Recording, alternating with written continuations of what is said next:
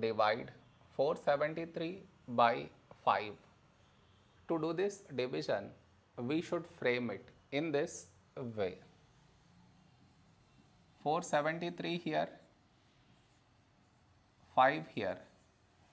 This is your step 1. Next, here we have 4, here 5. 4 smaller than 5, so we should take two numbers, 47. A number close to 47 in 5 table is 5 9s 45. Now we should subtract, we get 2.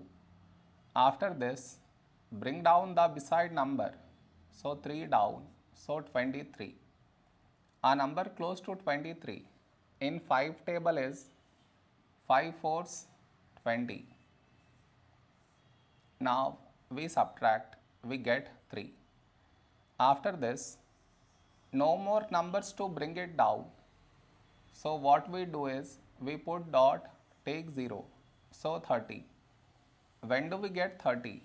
In 5 table, 5 6 30. Now we subtract, we get 0. We got remainder 0. So this is our quotient.